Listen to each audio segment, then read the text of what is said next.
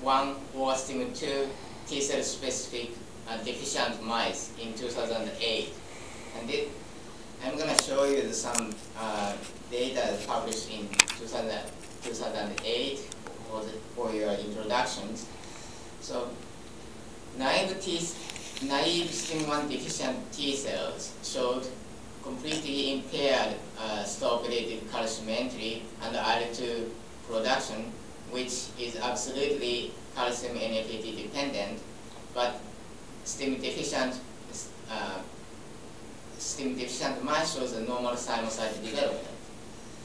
And in contrast to the STIM1 deficiency, STIM2 deficient naive T cell shows normal stop-related calcium influx and IL-2 productions, and shows as well as the normal T cell development. So different from STIM1 deficiency, the STIM2 deficiency retained a lower plateau of the long-term calcium influx, especially after 20 minutes. Here you can see the colored lines. The base of calcium level is lower than the control calcium concentrations. So this data suggests that the STIM2 plays an important role for the maintenance and the sustenance of the calcium influx rather than triggering the initial calcium influx. And we further confirm the STIM2 functions by quantifying the nuclear localization of NFAT1 by immunocyte chemistry. In controlled T cells, the NFAT nuclear translocation is sustained more than 6 hours, but consistent with calcium influx data, in STIM2 deficient T cells, NFAT localization is normal within the initial half an hour, but this response does not sustain in the later time point. And as to physiological data, so controlled T cells show the typical inward current and a large sodium current in divalent free solutions without magnesium and calcium. In contrast to the controlled T cell, STIM1 deficient T cell shows no crack current and no sodium current.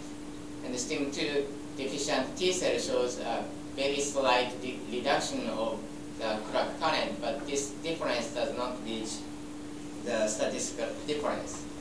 So overall, now we know that both STIM1 and STIM2 are positive regulators of sustained calcium influx in T cells, which means to investigate the role of the stop-related calcium entry in T cell development, we should delete both STIM1 and STIM2. Otherwise,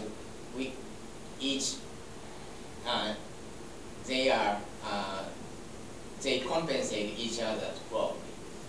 So now, what's the role of the stop-related calcium entry in T cell development? We first established that STIM1 and STIM2 double deficient mice using CD4 mice, because we first established the STIM1 condition knockout mice using CD4 mice. And then, but here you can see that double knockout mice shows a normal T cell development as judged by the CD4-CD8 protein, despite the complete defect of stop-related calcium entry and the crack channels. So, as I said in introduction, double positive cells or? It's double positive cells. So, as I said in the introductions, and calcineurin deficient mice using CD4 mice shows a partial defect of positive selection. So, which suggests the CD4 gene deletion is too late to examine the thymic selection. So, thus, we establish the chimeric mice transferred with fetal bone marrow, fetal liver cells from wild type mice and double knockout mice. And so these liver cells transferred to the chondenic mice on the LAG2 knockout backgrounds.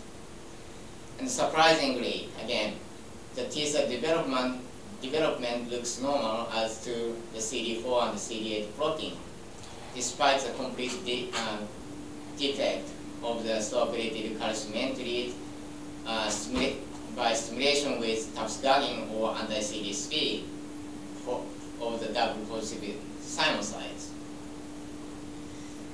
We obtained the same results from barbiturate-mediated STING1 double deficient mice. So if you use a barbiturate mice, you can delete the genes at the hematopoietic stem cell stages. So we couldn't see any delay or defect of the T cell development at embryo or adult stages. And we observed the same cell numbers despite the complete defect of the stop-related calcium entry in double negative stages or double positive stages.